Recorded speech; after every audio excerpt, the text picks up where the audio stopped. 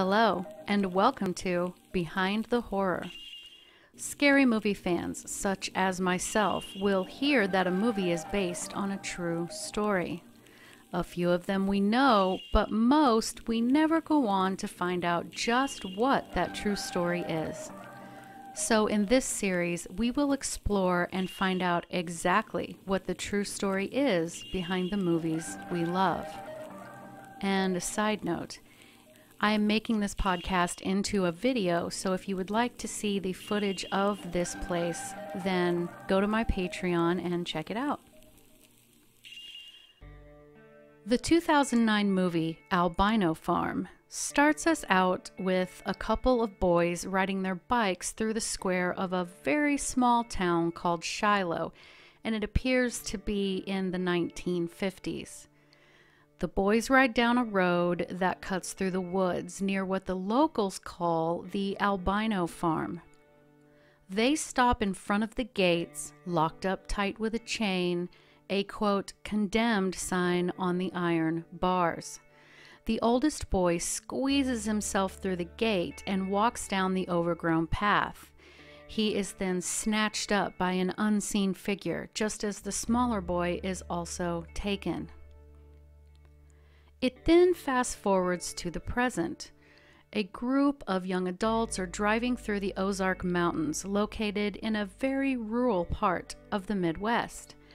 They nearly crash as they see a person in the middle of the road using a spatula to get roadkill up off of the pavement. This causes them, of course, to get a flat tire, thus stranding them on a back road in the middle of nowhere with no cell phone service. One of the men sees a sign that says, quote, gas 2 miles. So they decide to drive slowly on the flat tire to get to the gas station. Now, once they get there, an older blind man is sitting in a rocking chair, and he begins speaking about how the past should stay in the past, speaking of the local legends and how people come to investigate it and are giving the town Shiloh a bad name. He also throws in some Bible scripture and grabs their attention, leading them to begin to want to explore the area. They change out their flat tire and they begin driving down a gravel back road, and they stumble upon a Christian revival tent. They stop, they approach the tent and begin speaking with a local who tells them about the local legend of the Albino Farm, people with, quote, damned souls. He then tells them that it's just a story that the old people tell the young people to scare them, and that there isn't anything out in those woods. The group finds their way into the small town of Shiloh that seems to be all but deserted. The sun is beginning to set. They decide to stop in town to eat at a local small cafe, where they notice that the waitress has a deformed hand. They are also being watched by some men in a black car sitting outside. They go out, and 2 of them speak to the men in the car, one of the men in the car being Chris Jericho, the wrestler and now singer, and the boys offer to take them to the Albino Farm. They drive for a while through what looks like a field. They finally get to the gate, where they are warned by Jericho's character about how the place is evil. They walk through the woods and come up to an old abandoned house. Now, the other 2 from the group go into the local church and speak with a lady within. When they ask her about the Albino Farm, the lady becomes visibly upset, denying its existence, and she storms off through a door. Not long after, the pair walk through the door where the old lady had went through, and they see her breastfeeding what appears to be a deformed baby. They run out, deciding to go find their friends and get out of that town. What happens next? Well, for the maybe handful of you that have seen it, no. And for the majority of you, well, you probably won't see it, and I don't blame you. It is a great movie actually in the making. The theme is good and the acting not too bad. But you can tell it was an ultra low budget film and a lot of people make fun of it. But the legend of the Albino Farm is a very real thing. So let me set the scene. The place that the Albino Farm legend is from is nestled in the middle of what is known as the Ozark Mountains. This area is mainly in northern Arkansas and runs north to about halfway through Missouri. A bit of it does touch in Oklahoma as well. And I know this area well because I am from the Ozark Mountains.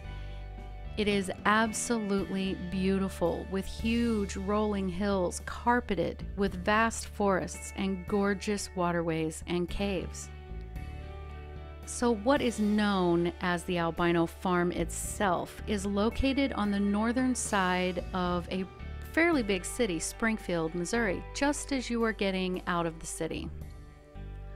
Fun fact, Springfield is where Brad Pitt is from, so when he does his quirky little southern accent, he's not actually acting, he's just using his quote hometown voice. But I digress. The movie portrays the locals of this area as dumb, inbred hillbillies, and that couldn't be further from the truth. But the intense religion is no joke. Do a Google image search of the Ozark Mountains. I promise you, you will not be disappointed. Now, nearly everyone from anywhere near that area has heard of the Albino Farm. And there are actually a few different accounts of this legend. People say it was from different times, from the Civil War ages up to the turn of the century, but they all agree on one thing. A long time ago, a large farm existed just north of Springfield. Where the legend varies is that the caretaker of that farm was a person who was albino. Side note, I'm using the word albino as that term is used by the locals for generations. I don't mean any disrespect. So another branch of the legend is that, horrible scientific experiments were carried out on the farm against albinos, or that an albino family lived there. The story I heard growing up was that it was a place that people who had albinism were welcome to come or encouraged to go to, that it was a remote and private place to escape the public ridicule of looking, quote, different. But then once they arrived, they were forced into slavery. I remember the stories people would tell of how these people would sometimes escape and the owner of the farm would use a lantern and walk the old road out front looking for his property, and that his ghost could still be seen doing that very thing. Local teens and young adults knew where the old property was, and even I, during a trip to that area, rode with someone who showed me where the farm was. And you did have to walk through a wooded area, but no way was I getting out of that car. It was dark and just no. But I was told stories of people hearing voices out in those woods or running due to hearing footsteps chasing them when no one was there. So first, let's talk about what albinism is for those that might not be familiar. According to ScienceDaily.com, albinism is a lack of pigmentation in the eyes, skin, and/or hair. It is an inherited condition which results from the combination of recessive genes passed from both parents. This condition is seen throughout animals in the wild as well. The gene which results in albinism actually prevents the body from making the normal amount of melanin, which, is the pigment that gives our skin, our eyes, and our hair its color. The statistics are that about 1 in 17,000 people have some form of albinism, but up to 1 in 75 are carriers. It is one of the best known out of a group of rare genetic disorders that affect the eyes and the skin. It is observed much less often out in nature because the living creature cannot blend in with its surroundings, making its likelihood of survival dramatically reduced. Wildlife, just as humans with albinism, can have no pigment in their irises, making their eyes appear red or pink. However, it's just the blood vessels in the retina being visible. Most living creatures who have albinism appear to have pink eyes and extremely pale skin and nearly pure white hair, but this can also vary a bit. In my opinion, it is one of the more beautiful genetic differences we can have, but there are, of course, stereotypes and even superstitions about this condition. It has been said that people with albinism are cursed, or their families are being punished by their long dead ancestors. Some have believed that their body parts can be used to make magic, or that their very blood holds magical properties. Some say they aren't as intelligent as the average human, which is of course impossible, or they are completely sterile, all of this being ridiculous. Now, the property where the legend takes place, when I was in my late teens, was still untouched by civilization. You turned north at a cemetery, and it wasn't but maybe a couple of miles up the way. Last I heard, the city was creeping ever northward, and suburbia was getting close. Take the time and look up the Albino Farm in Springfield, Missouri on YouTube. Several people have taken cameras out there and filmed the grounds. It is really, really interesting. And of course, like I said, this podcast will have an accompanying video. So getting into the story, it all starts with the Sheedy family. Mike Sheedy was an Irish Catholic immigrant who moved to the United States when he was only 15 years old. He started his life here in Ohio. Then he moved to Louisiana. He lived in St. Louis, Missouri for a while, but eventually moved southwest to the Springfield area in 1872 and bought the infamous farm around 1920 for $30,000 for 338 acres. And see, that was an unheard of amount of money for those times. Back then, it was a glorious piece of property with large barns for horses. It boasted pure Jersey cows, and it had one large mansion and then a few smaller houses. In fact, back in the 1890s, the public were welcome to come out to the farm to race horses or just ride and have a good time. And prior to that, it was still a working farm long before the Civil War. On February 3rd, 1911, the Springfield Republican noted that Springlong Farm's, quote, environment for handling livestock is ideal, situated as it is in the heart of a section of pure bluegrass county that is surpassed by none other in the world. Many of these acres have never been plowed and are covered by a thick, tough, velvety sod so dear to the eye of the stockman, unquote.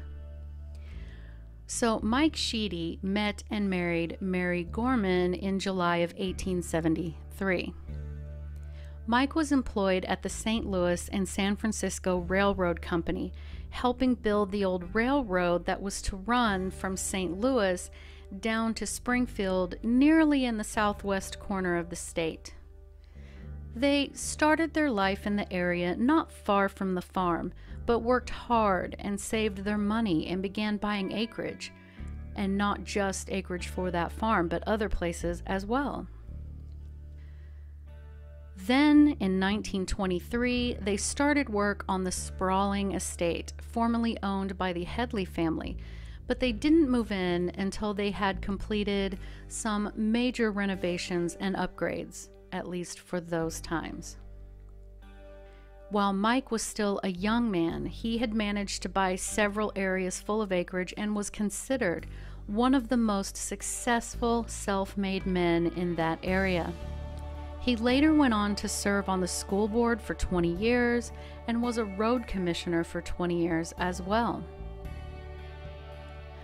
Mike and Mary had had 9 children: Emmett, Simon, Mike, James, Margaret, Helen, Agnes, John, and Kate. Though John and Kate by this point had married and moved on. Now, interestingly, none of their children went on to have any children of their own, save one, Kate. Her children would be the nieces and nephews that will come into play in the story soon enough. Only 2 of the boys ever got married. That leaves 6 that never married, never had children, and never moved away from that farm. So this farm, as I said, known as Spring Lawn Farm or the Albino Farm, is simply just that, a farm. Mike had several hundred head of cattle for beef and dairy. He kept pigs and also grew wheat. The family were very financially well off, but they worked hard for their prosperity. But mo money, mo problems, as they say, and that money came with tragedy. It has been reported that one of the sons committed suicide on that property. The patriarch, Mike Sheedy, died in April 1934. There were some kind of family fighting, and the wills had to be meticulously rewritten, each possession and bit of land redistributed. Now, Kate, the one daughter that did get married and have children, was all but written out, but it is not known why. And as each family member aged and died, the farm became harder and harder to keep up. In the end, Agnes, Margaret, and Helen were the last 3 living children. Now, these 3 older women were considered spinsters, never having been married, nor had they ever lived anywhere but in that house. So, as the story goes, they decided to hire a man to help them. This is where the legend of the Albino Farm got its roots. Sources say that they hired a man to help them that had albinism. He also seemed to have a rather bad temper and would chase off individuals who came too close to the property with a shotgun. Of course, I'm sure he had to be aware that the usual reason for the visitors was because they wanted to get a good look at him. It has been revealed that there were charges made against the estate, including hiring 24/7 security for the 330-acre farm for the week surrounding Halloween night, which would have been mind-blowingly expensive. But these women were terrified of the people that were beginning to walk around in what was once their paradise. And then there was one. Helen Sheedy was the last remaining child living on the property. The farm and the land were finally auctioned off in 1979 after Helen had passed away that January, and the house remained vacant. The once beautiful mansion and sprawling estate was in obvious, severe decline. The locals said it had begun about 15 years earlier, around 1964, when the last son of Mike and Mary died. Other land that the family had owned had been periodically sold, which did guarantee the family fortune. In 1980, an arsonist set fire to the old mansion, burning the roof off completely and causing severe damage to the inside of the house. The fire set to the barn burned it completely to the ground. Just days after, the house was burned down completely as well. One of the heirs to the property, a distant nephew to the original family, a direct descendant of Kate's, said that it would cost too much to rebuild that mansion and the property overall. He also said vandals had already begun to break windows and tear up the old fireplaces after the auction. There have been drug parties on the property, and now it is rumored to be haunted. If you ask any of the relatives of the original family what happened, what's the family history, the dynamics and relationships, they just will not discuss it because of the horrible rumors that were started about that beautiful land. So basically, from an absolutely glorious and beautiful working farm predating the Civil War to today, some stone and outlines of once were buildings and barns are all that's left. It is thick and overgrown with trees and brush. There is trash and a small fire pit someone has built and abandoned. Someone spray painted one of the old silos, leaving a message that says, quote, "Evil awaits." Another message simply says, "Run." Now, a company owns the property whose owner is extremely reluctant to let anyone near or even on the property, and on the rare occasion that he does not want its exact location given out or pictures to be taken. Of course, people still get on the property. And for now, there are no immediate plans to develop the property. And what of the albino caretaker? Did he truly exist? And if so, whatever happened to him? My sources didn't say. But most times, an urban legend does spark from a small, thin thread of truth. But we do know that there were actually no scientific experiments being performed on people who were born with albinism on that farm. There was no large family of albinos occupying the farm. It was once, in its glory days, a huge homestead boasting hundreds and hundreds of acres before the Civil War, and it was the largest of its kind in that area. The estate was so open and inviting, where outsiders were welcome to come ride horses, see the grazing cattle. There was even a small play area for children. And then, within just a few generations, it became a place of local folklore, spooky and deserted. Fires burning down the great mansion. It now lays in ruins with another generation's worth of trees and brush growth around it, as Mother Nature always reclaims what humans abandon. Thanks for listening. Music by Kevin MacLeod on Incompetech.com.